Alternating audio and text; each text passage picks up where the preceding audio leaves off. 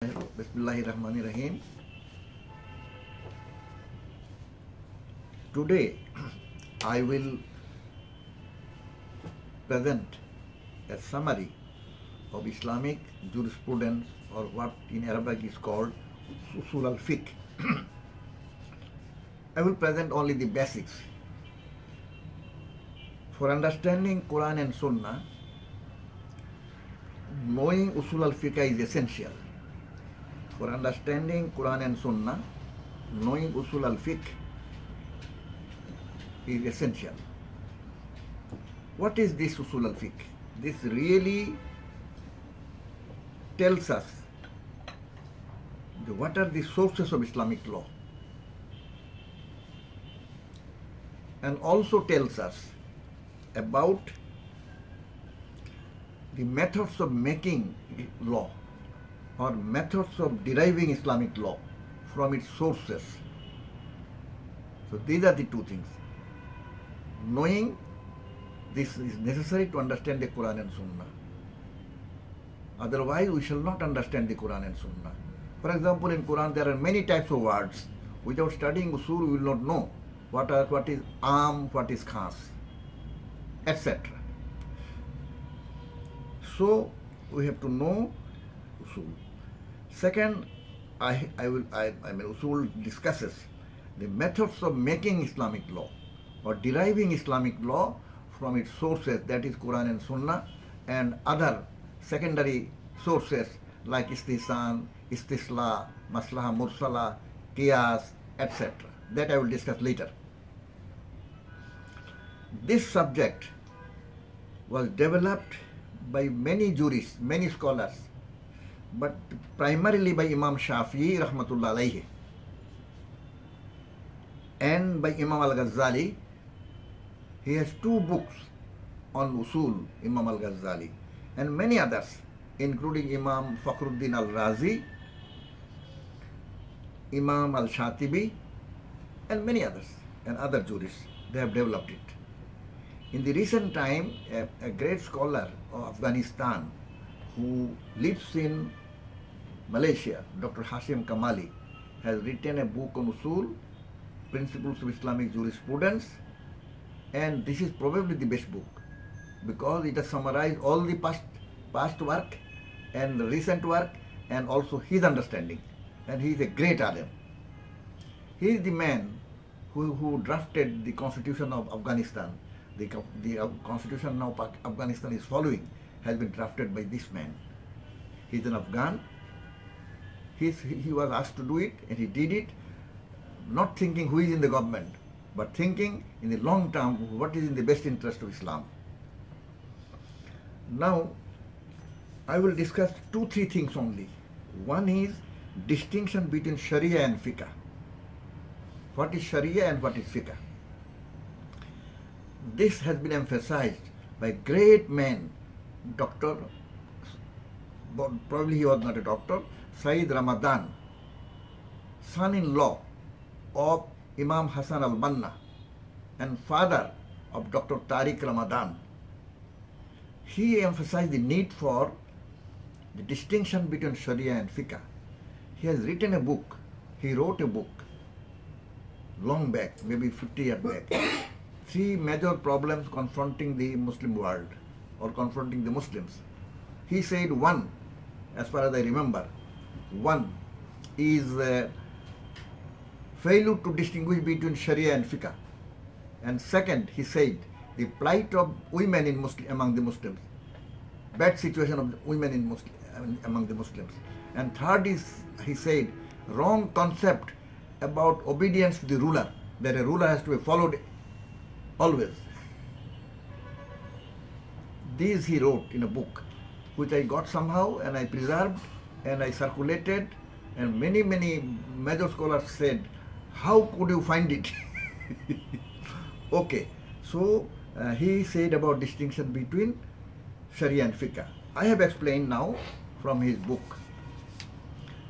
Though both terms are used for Islamic law, Sharia is used for Islamic law and Fiqh is also used for Islamic law, and we mean the same thing.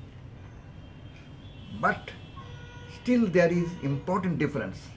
Sharia, according to Sayyid Ramadan, and maybe the truth is this, that the law derived from Quran and Sunnah is Sharia.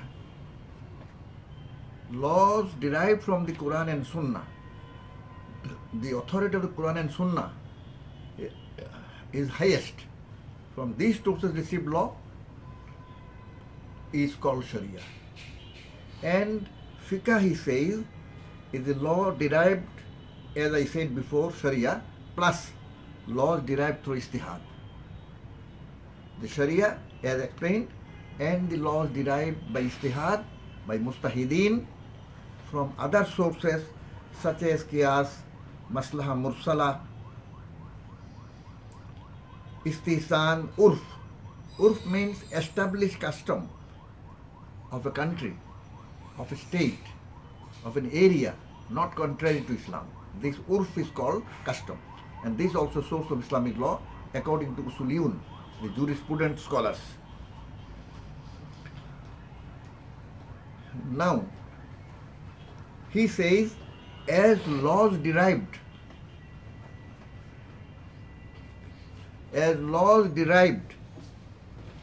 by Ijtihad is considered zanni, that is not beyond doubt. This is the classification that Ijtihad is liable to be wrong. Mustahid can commit wrong. Allah cannot commit wrong. Rasul Sallallahu Alaihi Wasallam cannot commit wrong, but others can commit wrong. So, the fatwas of Mustahideen are respectable, and all Mustahideen should be honored. But nobody can say that this Ijtihad is wrong, right, absolutely right. And that is the reason Prophet Sallallahu Alaihi Wasallam has said that do Ijtihad, even if you are wrong, even if you reach wrong result. That is, Prophet Sallallahu Alaihi Wasallam said himself that it can be wrong, it can be right. That's okay. So he said, Sayyid Ramadan said that we must distinguish between Sharia and Fiqh, because what is derived from the Quran and Sunnah, it cannot be, we cannot ignore it, we cannot differ from it, we cannot say that I will not obey it, then I will not remain a Muslim. But ijtihadi opinions, you can differ.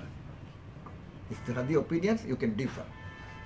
So this I have explained now, while explaining Usul Al Fiqh, while explaining Islamic Jurisprudence, I have explained distinction between Sharia and Fiqh. Now another point, now I will explain. That is about the categories of Sharia hukum. In Fiqh book it is written, Hukm Shari'i, the hukum of Sharia. I have made it like this, about the categories of Sharia hukum. What hukum Sharia has given, how to look at it. If a hukum, that is command. If a hukum, command, it can be positive command, it can be negative command. If a hukum is derived from qat'i source or unequivocal source, where there is no doubt, that is, the matan is qat'i, text is qat'i. For example, Quran. It is considered that Quran's text is qat'i, all, wholly. And only mutawatir hadith or sunnah, which is narrated by large number of sahabis in the first generation, was called qat'i. And if a hukum is found in this qat'i source, that is in Quran or in mutawatir sunnah or mutawatir hadith, one shart, one condition. Second, and if the meaning is also qat'i, if the meaning is qat'i, not alfaz al-waziha, clear words, if the meaning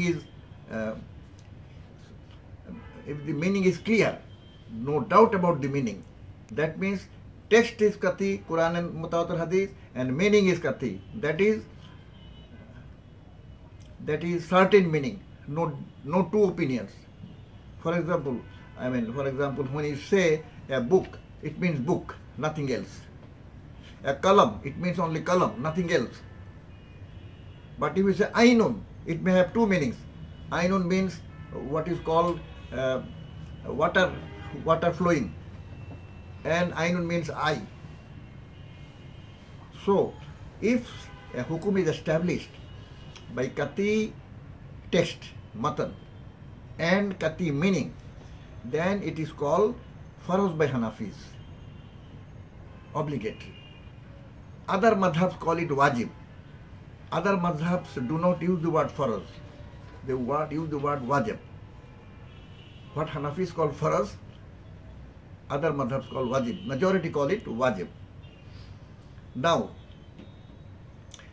if the hukum is negative, no, do not do it, of this type, that kati text and kati meaning, saying something negative, then it is haram according to all. Here is no difference between madhabs. Now, if the text is not kati, matan is not kati, or if the meaning is not kati, then majority call it, almost all call it mandub, recommended, and it is classified into sunnat al-muakkada, sunnat ghair al-muakkada, and maybe mustahab. So this is about other than kati. If one is not kati, or two is not kati, meaning is not kati, or text is not kati, or text is kati, meaning is not kati, meaning is kati, text is not kati, then it gives mandub, recommended. Sunnat al-muakkada, ghair al-muakkada. And sunnat al-muakkada is a term used for that if you do not do it, then according to Usuliyun or majority of the Usuliyun, then you cannot be beaten, but you can be condemned. This is what they have said about sunnat al-muakkada. Ghair al-muakkada, you cannot be condemned. You cannot be condemned. Now, on the opposite side, that is not kati, but negative, then according to them, all of them, it is makruh. All of them, it is makruh. And the other mazhabs, other than Hanafis, they have not made a distinction between makruh tanzihi, makruh tahrimi. It is only Hanafis who have made this distinction. But other mazhabs, majority say makruh. Now, Usul also discusses classification of hadith in many ways. For example, whether it is sahih or zaif or mawzu, or sahih, hasan, zaif, mawzu. Also discuss about mutawatir and ahad. Also discuss about mursal, various kinds of mursal. Mursal means if a hadith is narrated by a tabi and directly quote the Prophet sallallahu alaihi wasallam, it is called mursal. It has been sent up. Irsal. It has been sent up. There can be mursal maybe in the top, that is tabi referring to sahabis, or tabi referring to the Prophet sallallahu alaihi wasallam. Then two gaps in the beginning, but the gaps may be in the middle also. So irsal or mursal are various types, and most of the scholars have not accepted mursal for lawmaking, except as a help. The main thing is established in the Quran and the Sahih Hadith, but you can take it, you can call it also as a help, as an assistance. Now, Usul also discusses these things like ijma. Ijma, we know, agreement of the Sahabis of that time, or agreement of the ulama of that time, or agreement of the ulama now. This will come under ijma. And then there is also discusses tarud. Tarud means contradiction. If there is Usuliyun says that there is no really contradiction. In the Sahih sources, Quran and Sunnah, Sahih sources, there is no contradiction. And the contradiction is apparent, only Zahiri. It can be explained, it can be clarified. Maybe one relates to women, one relates to men, maybe one relates to underaged, one relates to adult, one relates to wartime, one relates to peacetime. So it can be, it can be clarified. The tarut does not exist then. But if really it happens at all, then he says, Usuliyun says, then the stronger evidence will prevail. The stronger evidence will prevail. This is they have said. For example, Mutawatir and at Ahad, then Mutawatir, ruling from Mutawatir will prevail. Between Sahih and Zaif, no doubt Sahih will prevail, etc. And then I will finalize now. I will not discuss the Usul. They have to read book, and I will say, who are listening, that please read some Usul books. This is necessary. And please read, if possible, Hashim Kamali's book in English on Islamic Jurisprudence. And if you know Bangla, then you can read his translation of his book also. In Bangla. Made by BIIT, Bangladesh Institute of Islamic Thought. Their website is iiitbd.org.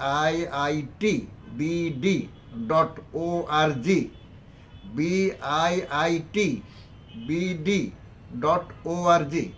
Sorry, wrong. iiitbd.org.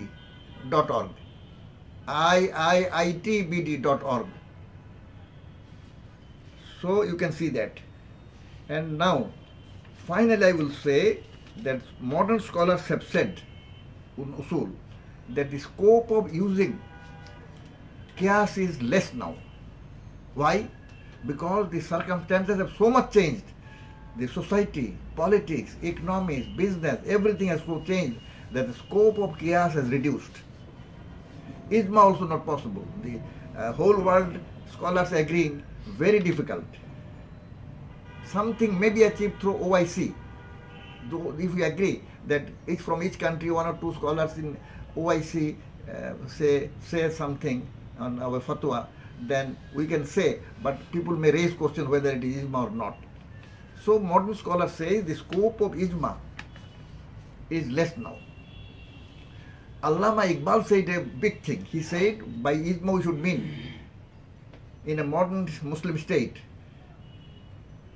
the Ijma of the parliament. This is what Iqbal said. I am just quoting him.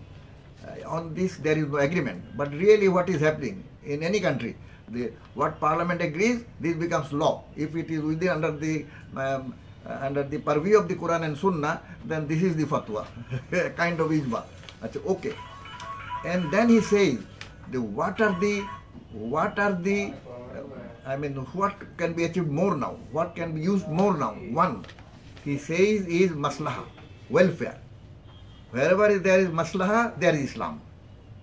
Wherever there is good for ummah, good for humanity, good for Islam. And then maslaha, on the basis of maslaha, the laws have to be made now, Islamic law, new law. And he says, modern scholar says, or Usul, says Maqasid Sharia, the objectives of Sharia should be the basis of law. What is objectives of Sharia? More or less we know, protecting life, hifzul nafs, protective nasl, that is children, protecting iman, protecting akal, and protecting property, hifzul mal, and the opposite called mafasid. The opposite of mafasid, that is not wrong, fasad. So I think my speech on Usul will help you a little in understanding, Usul Al Fiqh principles. I have discussed the major portion, major aspects. I have not discussed the details of Usul which require good reading and learning. So, dear listeners, thank you. Assalamu alaikum wa rahmatullahi wa barakatuh.